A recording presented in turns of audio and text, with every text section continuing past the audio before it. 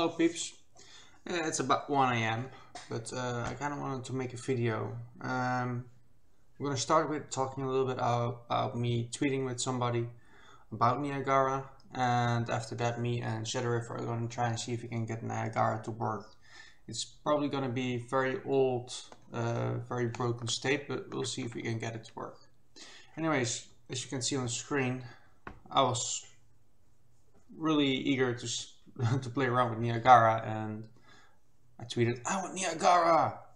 Obviously, Alexander replied with, "Oh yeah, when it comes out, it's gonna be magic." To which I told, "You shouldn't flirt with me, Alex. I can be very intense." And Alex, "I've seen things I can't talk about, but let me tell you, I wish I could. Take me now to whoever is working Niagara." And Alexander then said, "That's gonna be Olaf Pische." Sorry if I don't pronounce your last name right. And Pische says, "We are hard at work getting it production ready. Maybe I can find it in myself to post a tiny teaser soon." To which I said, "Teasing is pleasant, but please go all the way." Okay, this innuendo is getting out of hand. And Sai Narayan asked, "Any estimate on when it might roll out? 4.17 maybe? Please tell me you guys made events easier to do Niagara." To which I replied, "I hope everything is easier, more versatile, and comes with more options. Kinda wish I was a beta tester." And Olaf said, "I think you'll be pleased.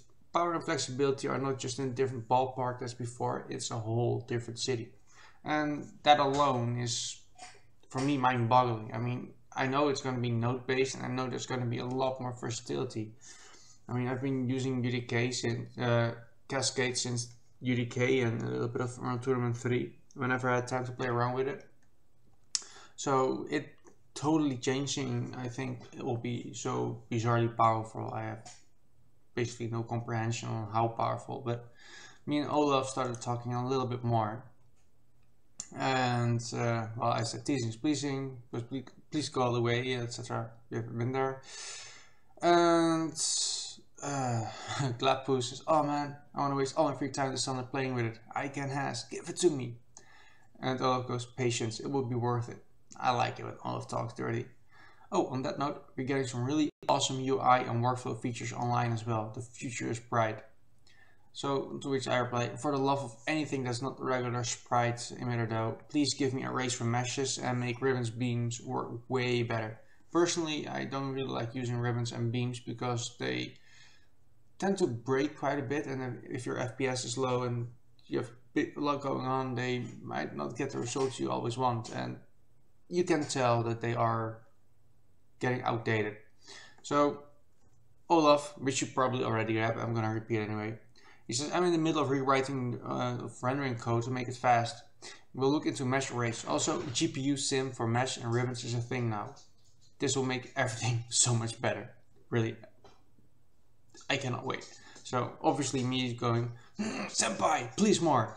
By the way, will there be a way for sprites to properly work in VR? Because anybody who's working with VR can tell that sprites are not really working well. And obviously he says, "Sprites always have limitations of being flat cards, which is visible in VR due to parallax between eyes. I got a few ideas for remedies, which is very interesting because being able to use regular sprites again might, besides some performance things, give a lot more versatility in VR. I haven't done much with it, just a few little things, but I'm still scared using VR because it's a whole different ballpark, and getting some of the old features back might personally help me feeling more comfortable in VR particle stuff."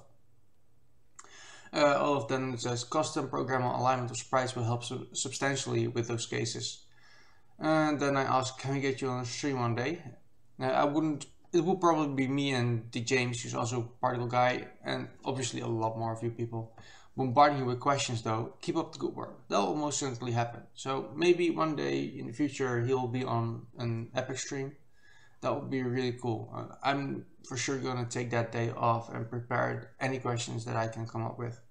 So if I know more about him being on the stream, I'll definitely even make a post about it, because Niagara is something I've been anticipating for so many years. It's one of the most exciting things in Unreal 4 that I can think of, because I am such a particle fan, that kind of stuff.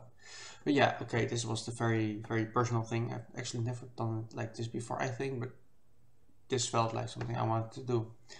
And after this, I'm gonna talk with Shadow River, who has found a way to get the old Niagara that's still in the code working.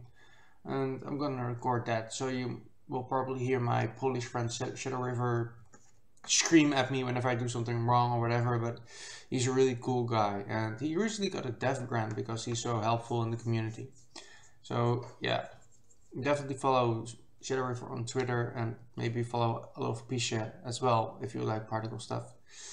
Okay, so for this part, Luo's out, but I'm gonna add the other video behind this one probably because it's all related. Anyways, next video.